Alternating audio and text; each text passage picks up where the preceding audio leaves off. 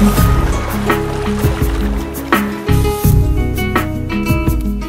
guys, just going to talk to you about balance and stability, and in particular, dynamic balance. So we've read through this stuff before, but being balanced and stable will enable you to perform your skill with correct technique. This helps you to improve your performance. Dynamic balance is the ability of an object to balance while in motion or switching between positions. Okay, so these are three common terms that we know. Okay, and there's our little man here. So these guys are stationary, okay, and that's the difference between your normal balance and stability and what we're going to talk about now. So yeah, your dynamic balance is about being balanced through movement, okay, and it's also about promoting and creating force, or being more stable while other things are happening to you. Okay, so as you can see here, a young man is chilling out with a hip shield, okay, obviously getting ready for rugby. You can see that he is, if I get my little pencil out here, okay, you can see that he has his line of gravity, and this is towards the front of his base of support, okay.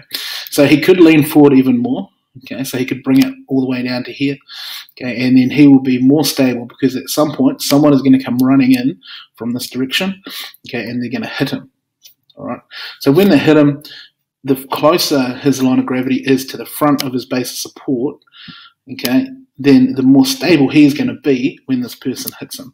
It means that he has all of this distance here, okay, to move his line of gravity back so that it will still remain within his base of support.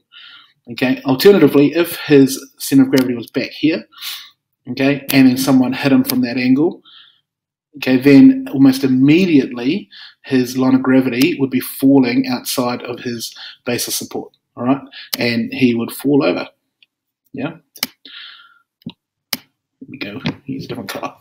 Okay, so that is why we should lean forward when we are being hit. Okay, that is why we should step into something that is coming towards us so that our line of gravity can remain in our base of support for longer so that we can actually hopefully remain stable for longer. Okay.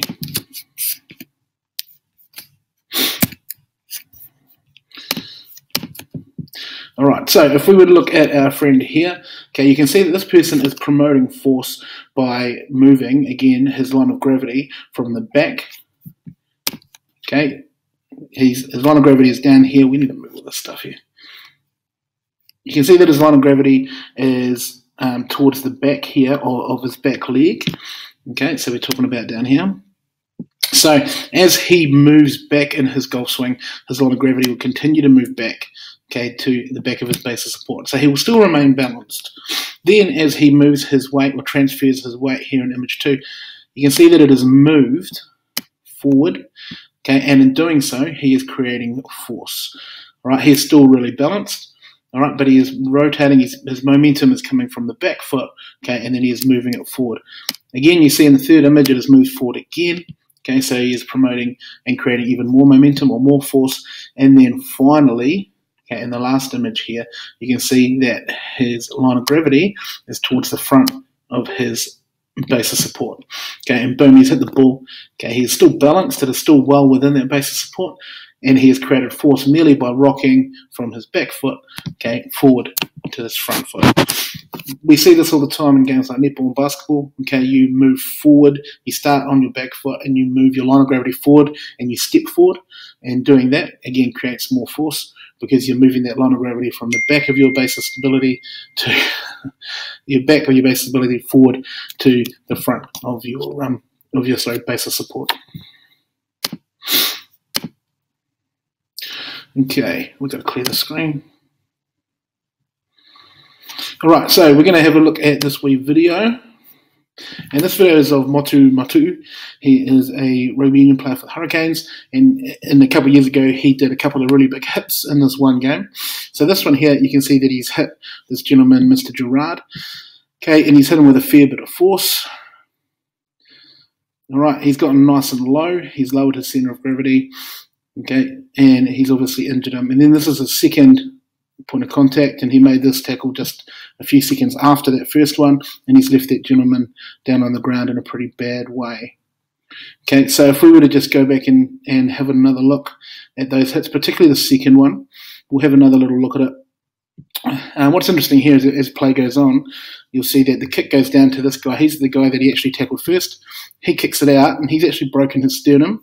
So he goes down, and then here's the other guy who's also down on the ground. So they're both down because of Matu's tackle technique. Okay, so you'll see here in a second, and we'll just go through nice and slowly in the replays. Okay, so it's not the best.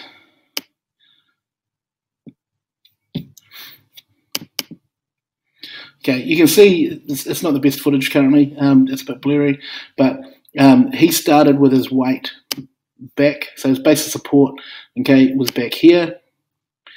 All right, and Motu started with his line of gravity, okay, back here with his base of support, and then he moved it forward to gain momentum, okay, and he was balanced that entire time, okay. In actual fact, if this gentleman wasn't here, then Motu would obviously fall over on his face and he'd fall over.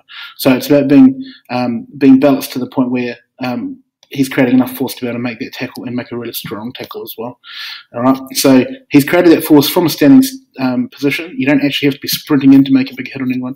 He's made that from a standing still position. Okay.